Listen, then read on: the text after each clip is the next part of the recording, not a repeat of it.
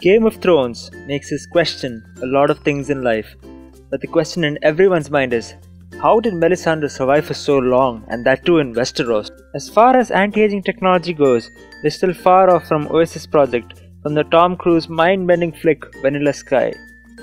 To understand how aging works, we have to take a look at the basic unit of our body, the humble cell.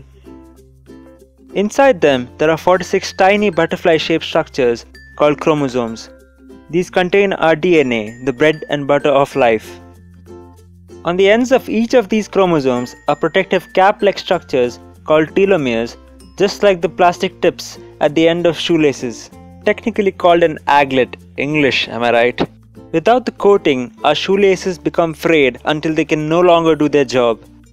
As we age, our cells divide and replicate, and each time they do, these telomeres get shorter, but the important stuff DNA stays intact. There's something called the Hayflick limit, where the cell can only divide up to 50 to 70 times, and this eventually leads to the death of the cell, and hence we age.